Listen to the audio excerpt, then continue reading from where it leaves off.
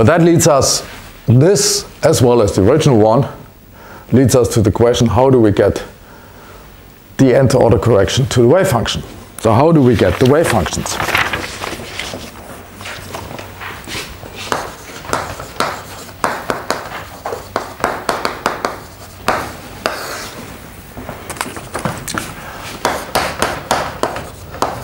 How do we get those?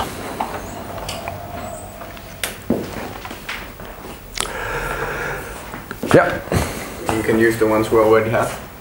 We have a complete set. Precisely. We expand them in a complete set, like we did last week. We expand wave function in a complete set, and you will later on, when you come to Müller-Blessed perturbation theory, see that we actually, for Müller-Blessed perturbation theory, we use exactly the same set of functions which we had last week. So we use this complete set of functions, expand them, and then we get some coefficients which are called j for being the basis function j, the basis state j, and then the n here is the order. So this is the numbering index of the 0th order wave functions, and that's the order of the correction.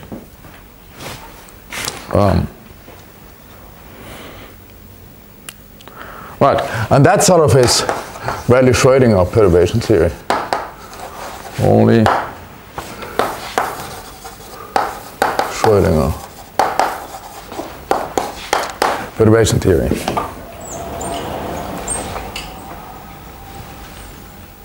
Now I have to insert this in my nth order equation up there. I have to do two things. One is I want to insert it here, or there and there, in order to get expression for the energies. That I could do immediately, but that doesn't really bring me any much further until I know what those coefficients are. And the only equation which I have around in order to determine those coefficients are my nth order Schrödinger equation. So in some way or another I have to try to find those coefficients from those equations. So I insert my wave function in the nth order equation, which then makes it to look like this.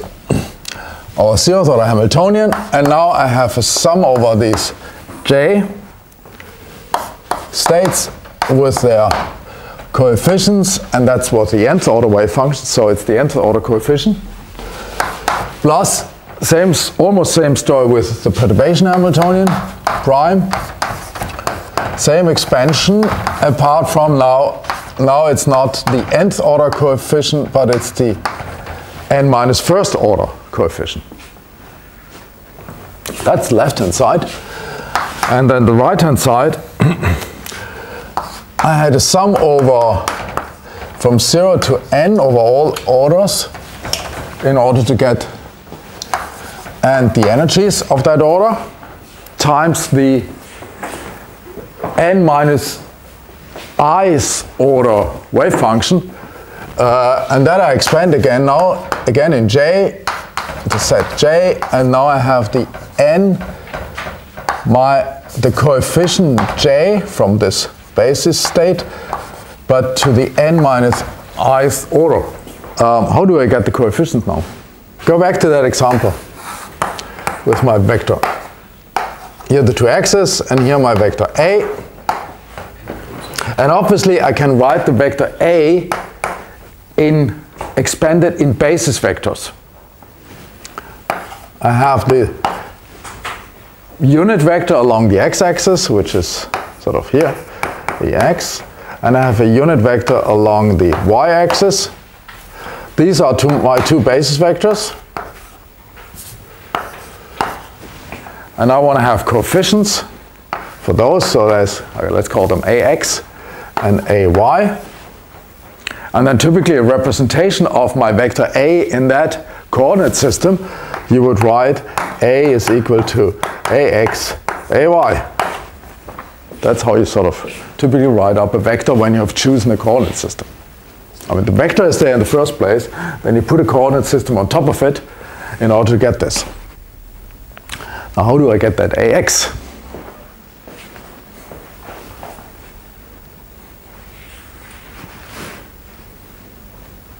I could measure the angle, yes, but we don't want to do that now.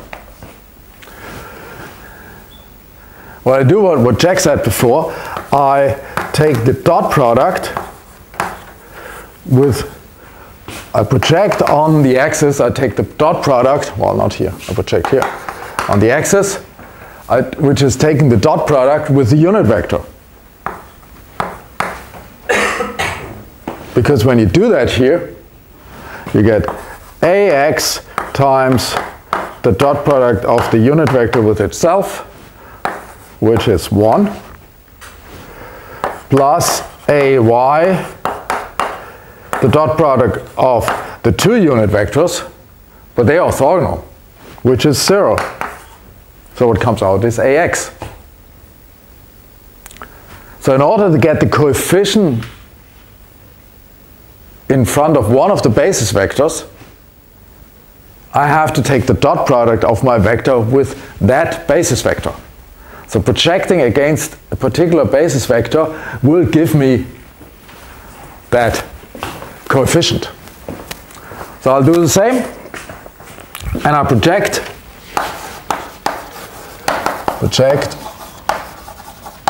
against the basis vector k. And that is hopefully going to give me ck, and then nth order here. So if I do that, and I do a bit of, well, let's do it first.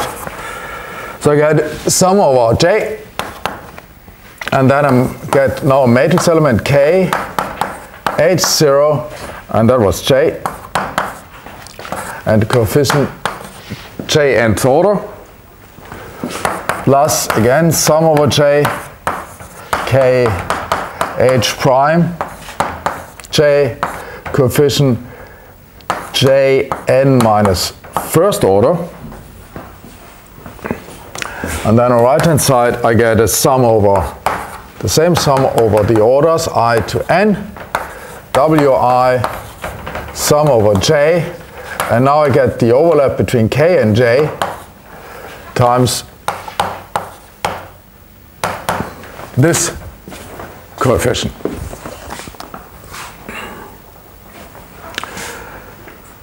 Let's start here. That being the 0th order wave function, being our basis vectors, unit basis vectors, that's delta kj.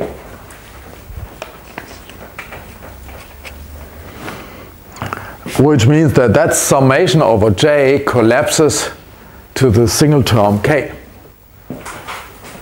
Because for all the other values of j which are different than k, this is going to give us 0. So from this we just get a single term back, which is c k n minus I.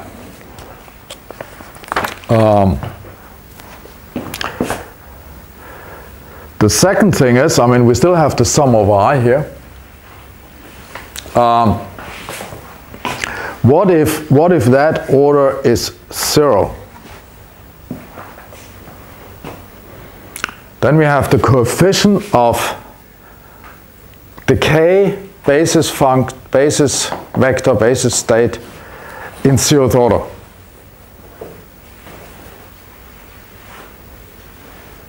But our 0th order wave function, that's just 0. There's no k contribution to that. That's just one of the basis vectors.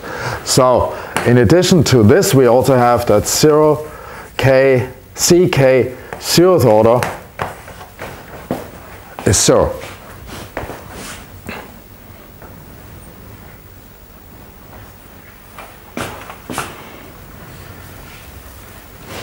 And that means that we get from all this that we only get a sum over I equals to 0 up to n minus 1, because the nth order energy would go with the 0th order wave function correction, but that is 0 because of this one. So we have standing there Wi c k n minus i's order on the right hand side. Now let's look on the left hand side. What do we get there?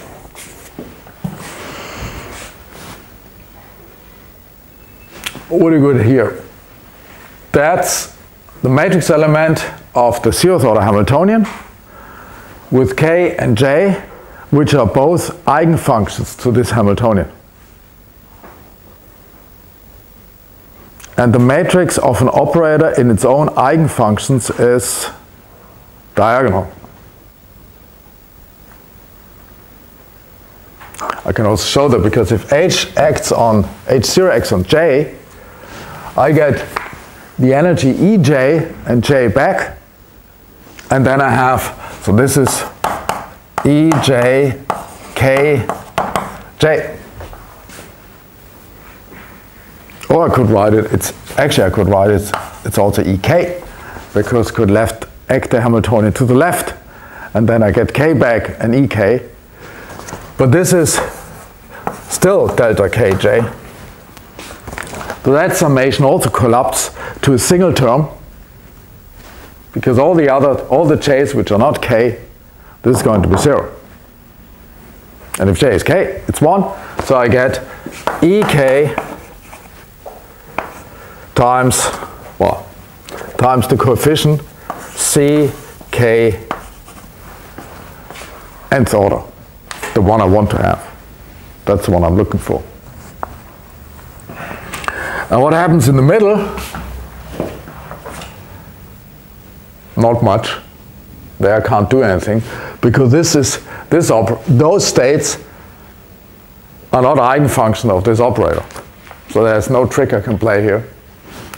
So I just get this one plus the sum over j, k, h prime, j, and that coefficient c and j minus 1. You can also have Ej. If I let the Hamiltonian act to the right, I get Ej, and then I get j back, and I get this overlap. But then the overlap is delta kj, and I still have the summation over j. So the only term where I get something is if j is equal to k, and I'm back to k. The other option is that you let it act to the left. The Hamiltonian acting on k gives me Ek directly. And then I just get this one in order to get rid of the summation. So both ways bring me to the same goal. Now I can make one trick more on this side, and then I'm almost done. Because here I have a summation, I sum from 0 to n minus 1. 0 is I have the 0th order energy. Well, no. Yeah, I get the 0th order energy, but the 0th order energy is what we call E0. The 0th energy is, it's this one here, W0, and W0 is just the energy of the lowest order perturbed state. So if I let that start from 1, I can separate the 0th order term, which would be W0 times the CKN coefficient. But W0 is, as I've written up there, is E0.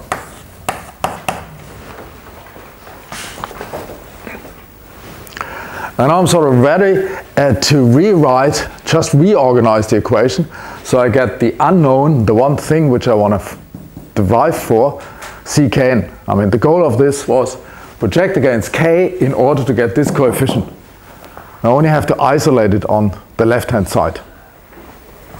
Which means I have to move this one over to here,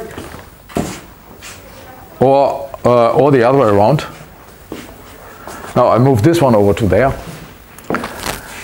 In any case, I get E0 minus EK times coefficient CKN on one hand side, and on the other hand side, I then get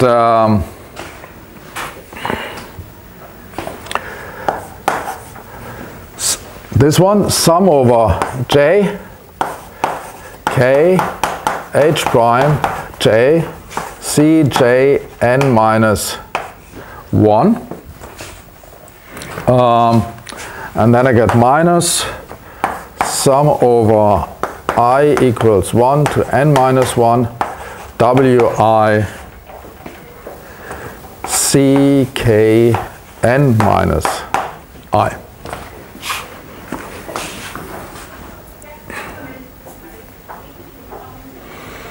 And then I'm almost done. The only thing I have to do. Yes, thanks. The only thing I have to do now is to divide by this difference between the zero energies. And then I get the final equation for the nth order coefficient.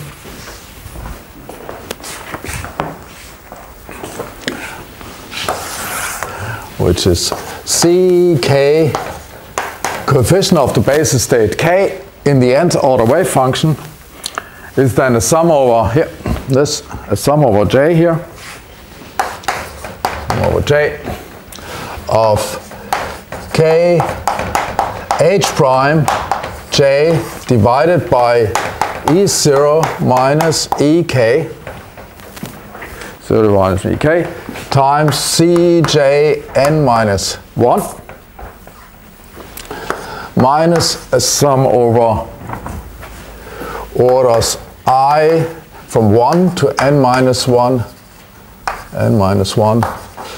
the corresponding energy Wi times a lower order coefficient divided by E0 times Ek.